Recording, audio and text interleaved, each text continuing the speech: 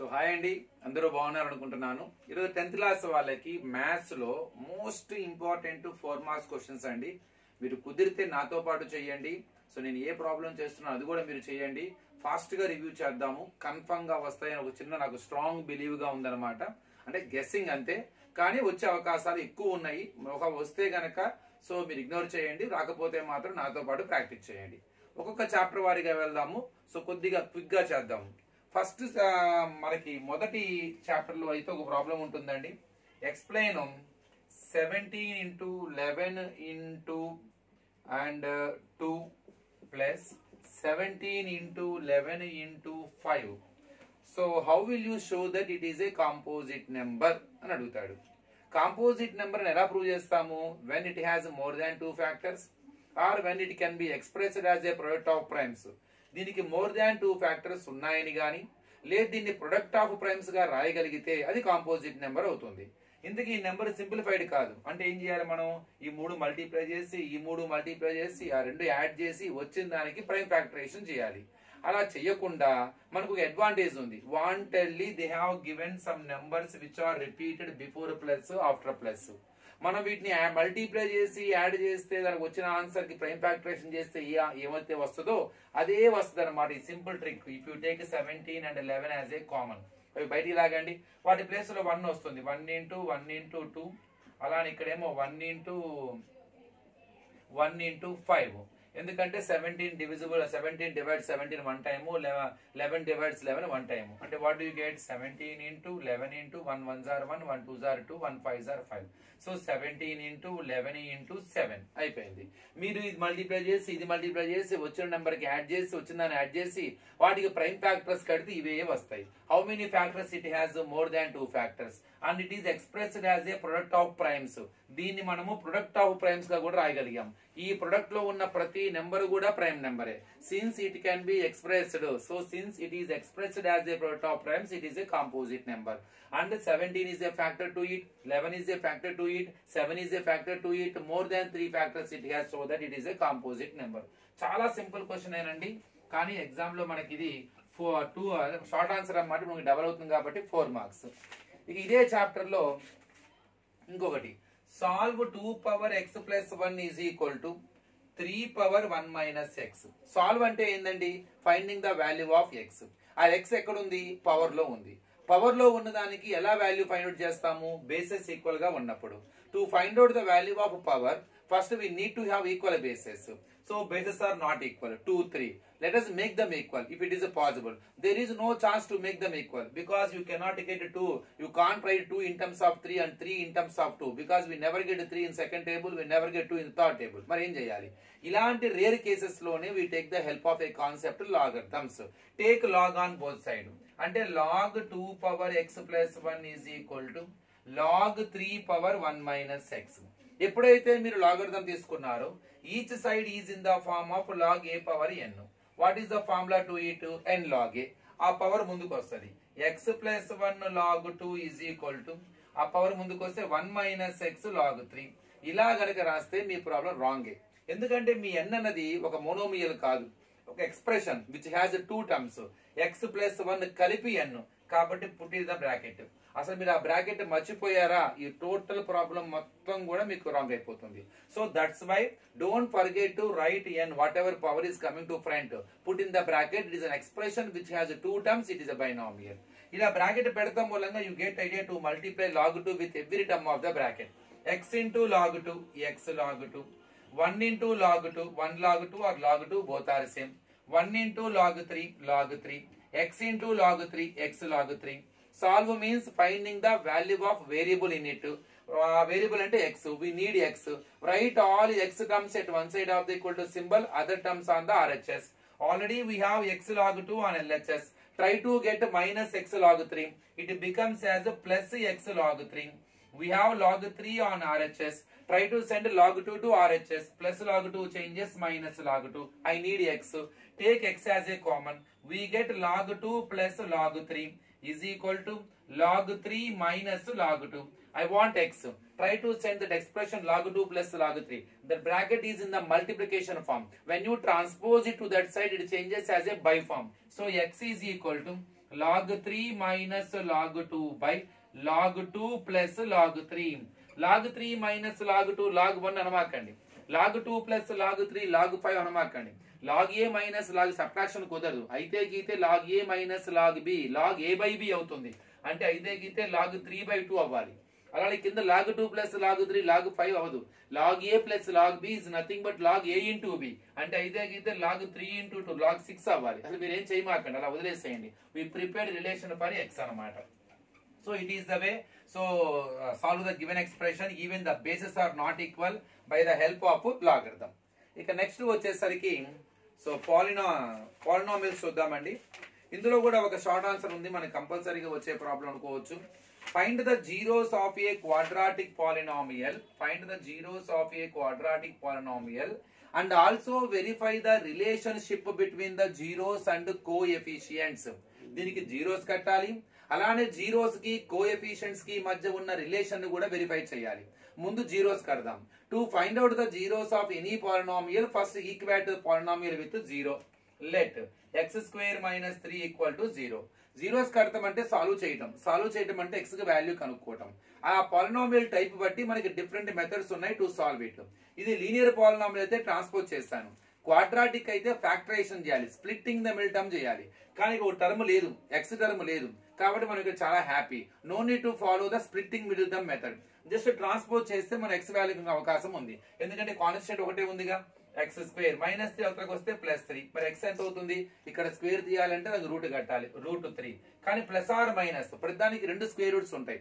Plus are minus for example √16 ఉందనుకోండి, +r - 4. ఎందుకని 4 4 * 16. అలానే -4 × -4 కూడా +16. అందుకే యూజ్ +r - √3. సో జీరోస్ రెండు ఉంటాయి కాబట్టి క్వాడ్రాటిక్ పాలినామియల్ కి ఒకటి ఆల్ఫా +√3 తీసుకోండి, ఇంకొకటి బీటా -√3 తీసుకోండి. సమ్ ఆఫ్ జీరోస్ కట్టండి, ఆల్ఫా ప్లస్ బీటా కట్టండి, √3 plus -√3 √3 plus into minus -√3. we get answer 0 because √3 - √3 0. first equation. now find product of 0, multiply them. √3 into -√3. √3 ని √3 తో మల్టిప్లై చేస్తే 3 వస్తుంది, మైనస్ ఉంది కాబట్టి మైనస్. ఎందుకు 3 వస్తుంది? √3 into √3 √9. 9 కి స్క్వేర్ రూట్ ఉంది కదా, 3 కదా, అందుకని.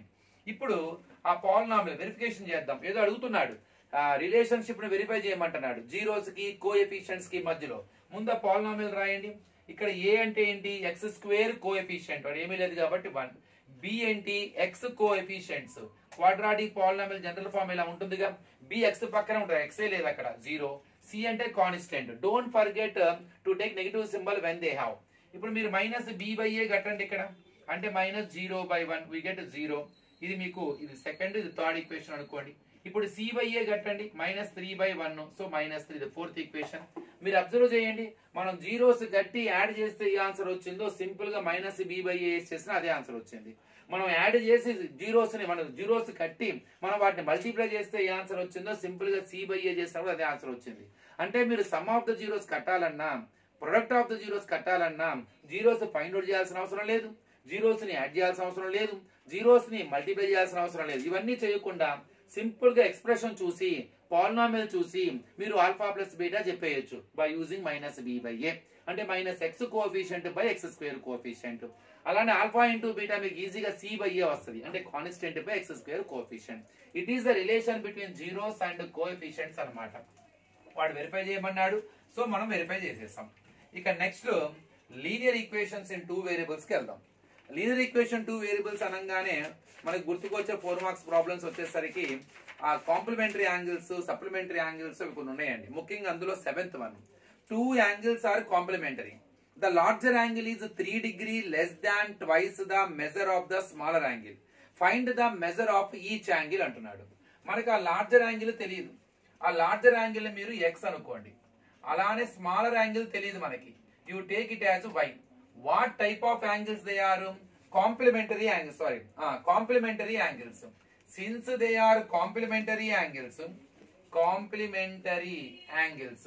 ఎప్పుడైతే అవి కాంప్లిమెంటరీ యాంగిల్స్ అయిందో, the definition of the complementary angle, the angles whose some is 90, they are called as complementary. కాబట్టి దేర్ సమ్ అంటే x + y = 90. By using that hint we prepare the one equation. ఇంకో hit ఉంది, larger angle is 3 degree less than 3 degree less than twice of the smaller angle. ఈ English లో ఉన్న ఈ statement ని mathematical language లో మార్చాలి. ఎవరు? Larger angle. దేనికన్నా తక్కువ? స్మాలర్ యాంగిల్ కన్నా తక్కువ కాదు. How it is possible? Larger angle smaller angle కన్నా ఎందుకు తక్కువ ఉంటది? అందుకని వాడు ఏమన్నాడు, స్మాలర్ యాంగిల్ కన్నా కాదు, స్మాలర్ యాంగిల్ యొక్క డబల్ కన్నా, అంటే ట్వైస్ అంటే డబల్. ఎంత తక్కువ అక్కడ? 3. ఎంత తక్కువ? 3 తక్కువ. దీన్ని ఎలా రాయాలి? దీని ఈక్వేషన్ లో ఎలా చేంజ్ చేయాలో చూడండి. సో లార్జర్ యాంగిల్ అంటే ఎక్స్, ఈజ్ అంటే ఈక్వల్ టు దేనికన్నా తక్కువ?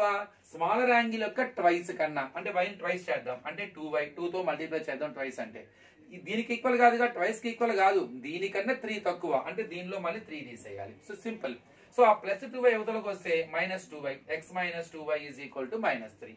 ఈ రెండు ఈక్వేషన్స్ ని ఎలిమినేషన్ మెథడ్ లో సాల్వ్ చేయండి, x y వచ్చేస్తుంది. చూడండి, x + y = 19, x - 2y = -3. So symbols మార్చండి, minus plus plus cancel. y + 2y 3y.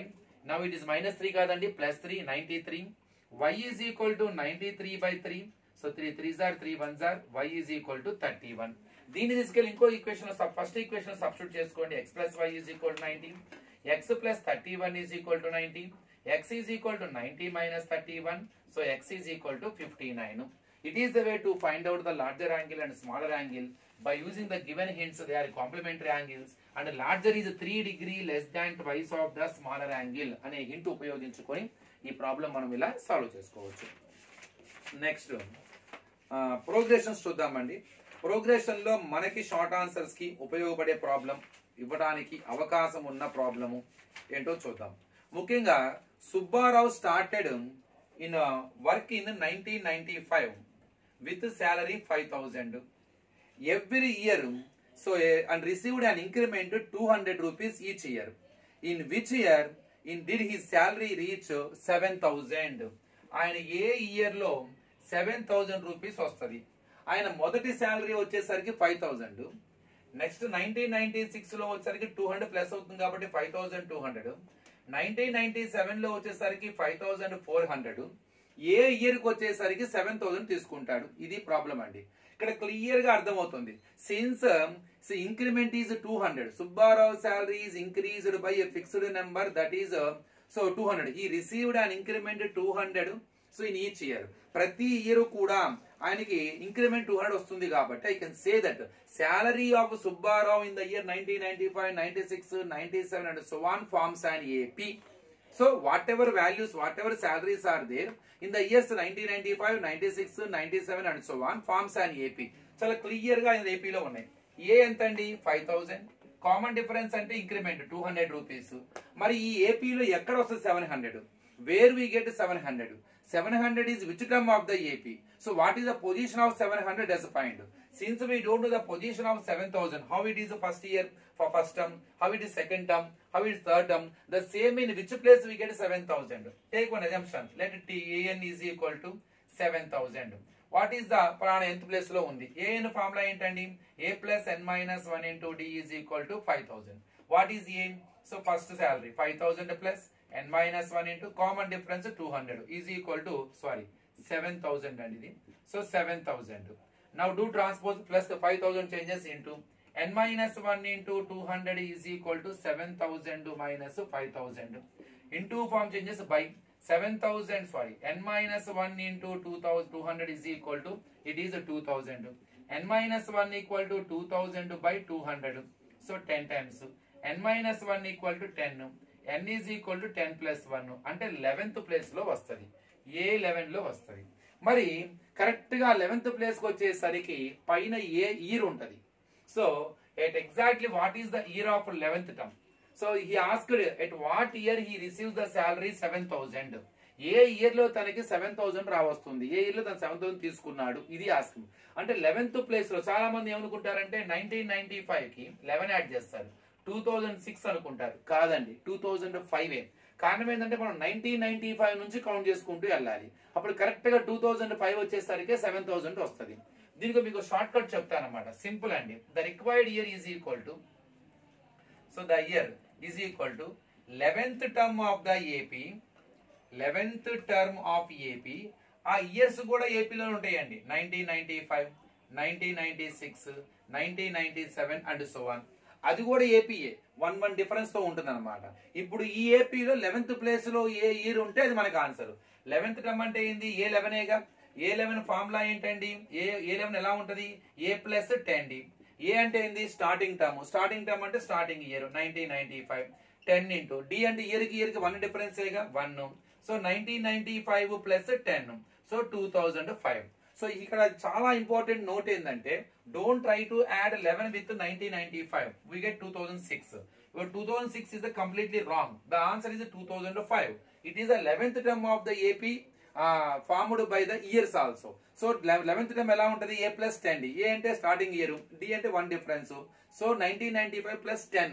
So it is 2005 అన్నమాట. So let me explain one more problem. So let us take coordinate geometry. We have a parallelogram. So 4 points are given in the name of a parallelogram.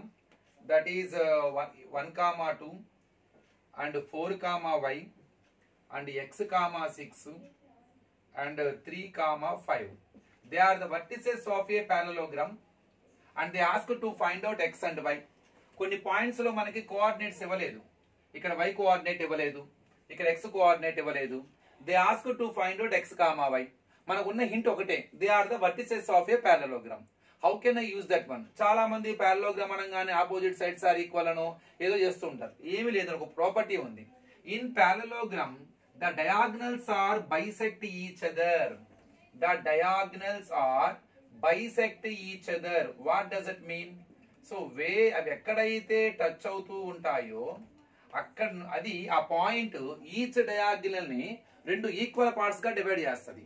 అంటే indirect గా ఏం చెప్పొచ్చు? Both diagonals are having same mid point. అంటే mid point of, for example you take them as ABCD. They are the vertices of A parallelogram ABCD.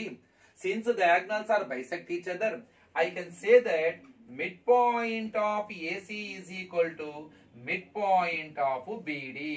Both diagonals are having same midpoint where they meet. That is the midpoint of each diagonal.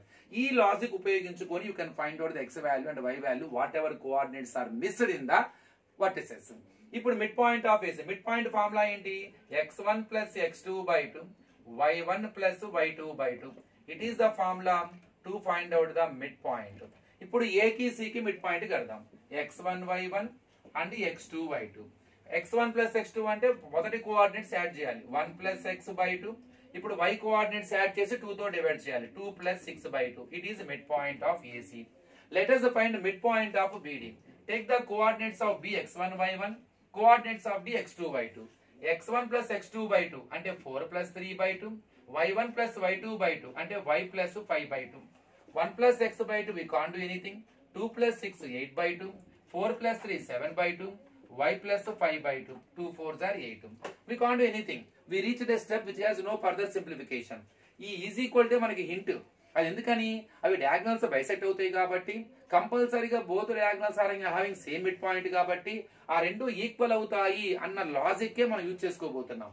Let us equal first coordinate. ఇప్పుడు రెండు points equal అయితే automatic వాటి coordinates కూడా equal చేసుకోవచ్చు. First coordinate 1 plus x by 2 equal to 7 by 2. By form లో 2 అవతలకు వస్తే 1 plus x is equal to 7 by 2 into 2, 2 2 cancel. ఆ 1 అవతలకు వస్తేనేమో -1, x is equal to 6. Now let us equate second coordinate, y coordinate. y plus 5 by 2 equal to here 4. y plus 5 is equal to by form changes into 4 into 2. y plus 5 is equal to 8. y is equal to 8 minus 5. y is equal to 3. So it's very simple అండి. So నేను వాళ్ళు చెప్పినవన్నీ మీకు ఉపయోగపడితే బాగా, మీకు ఆల్రెడీగా వచ్చి ఉంటే నో ప్రాబ్లం, ఒకసారి రాకపోతే మళ్ళీ ప్రాక్టీస్ చేయండి. నెక్స్ట్ వీడియోలో మరికొన్ని షార్ట్ ఆన్సర్స్ చూద్దాం. Thank you.